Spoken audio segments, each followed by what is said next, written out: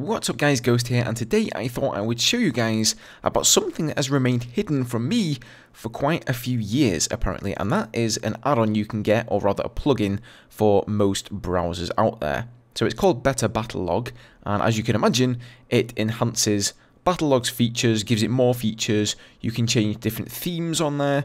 It's pretty damn cool, so I would really recommend going over to the website here, which I will leave in the comment section down below, and downloading the latest version.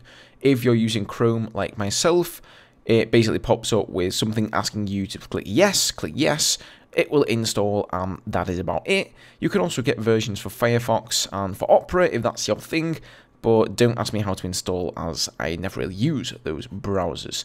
Alrighty, so with that said, let's show you guys what it will do. Basically, Battlelog will appear to be exactly the same, but you will have this little tab here over the left that you can mouse over to reveal a myriad of different options here, and I'm going to let you guys go and check over those options by yourselves. I'm not going to read them all out into this video, but I'm going to show you some of the things that I think are the coolest about having better Battlelog. So first of all, the themes, right? This is just the regular Battlefield theme, as you will notice. So if we go here down to themes, click on there, at the moment we have 5 different themes available, and Battlefield Hardline theme sounds pretty good, so let's click on that. Settings save. To apply change, you must reload the page. Alright, F5, and boom! All of a sudden, things look quite different. You have this nice hardline picture in the background. If you scroll over the buttons, you've got this nice little, mouse over effect there that looks pretty snazzy. And really everything just looks like the same way as it did in the hardline beta, actually. This is pretty damn cool.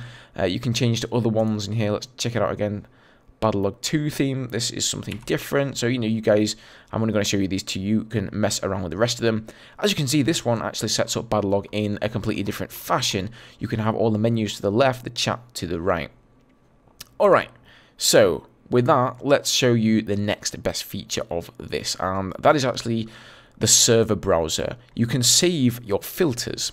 So all you have to do is put whatever filters you like. As you can see, I've already made a couple of presets here. One is called Jets, which is the one I have selected at the moment. So if I click on Jets, it will just reload the page, and then I'll have all of the filters for all of the jet maps on here, and Conquest Large selected. If I click on all, then as you can see, it reverts back to having nothing selected, so I can see everything. And you can make whatever filters you want. If you want pistol-only servers, if you want sniper maps that you enjoy, you can just feel free to do that as you see fit. Really, really cool feature.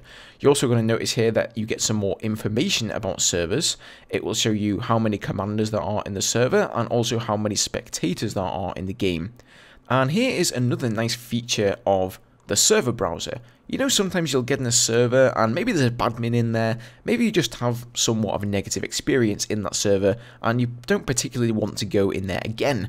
You can now right click on a server and click add to radar. So if this server comes up in the browser again at some point in the future and you click on it, everything will now be red, indicating that it's on your radar, and that might be a reason that you don't want to join that server. So moving on, we have some changes to the emblem personalization. Now I'm sure many of you will be used to the fact that you can import emblems by adding some code into the console within Chrome to make an emblem, but with Better Battlelog they actually have that implemented into the plugin itself. So if we click on add here, we have this new button that pops up called Better Battlelog Emblem Gallery. Click on there and a load of emblems pop up. There's endless pages of these. I could scroll through these for quite a while, but I'm not going to do so. In any case, say we want to have good old Gooby here. We click on him, click load emblem now, it loads down below, and that's it. You just click save and use. Saves you quite a lot of time. So moving on to the vehicle stats page, if stats is something that is important to you, you can look at your vehicles and get a little bit of information from battlefieldStats.com directly into the plugin. So if we click attack jet, it will show me that for the Q5 Phantom, I am in the top 3% of players using this vehicle, and of course that's only based on kills. And if I scroll over here, it tells me that is out of 20,159 players. It will only rank people that have over 100 kills. You can click down on all the vehicles, see where you rank if that really matters. You know, kills have never mattered too much to me personally, but it might be something that you're interested in. Moving on to the weapons, here things are much more simplified. You can now select a category instead of having to scroll down the endless list of weapons to find something, you know, when it's on all.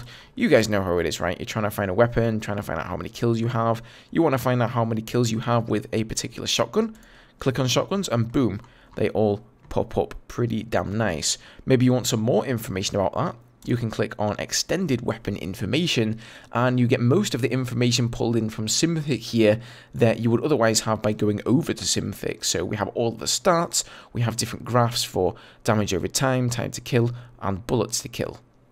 So there you go guys, it's a really nice plugin to have. I've been loving it since I've started using it, and I'm well aware a number of you out there will almost definitely have heard of this because, as you can see from the website, it has been around since 2011 in Battlefield 3 as well as BF4, and quite frankly I don't really know how it's managed to slip me past, but I have only just heard about it, so I thought I would make a little video to enlighten those of you out there who are in the same boat as me and haven't heard of it also. Maybe some of you Christmas noobs out there need to get this still. It is made by this man here, his name is Breen Fu Long. I will link his YouTube down below, as well of course a link to the website where you can get the plugin itself. Hope you enjoyed the video guys, and I'll see you in the next one. Cheers.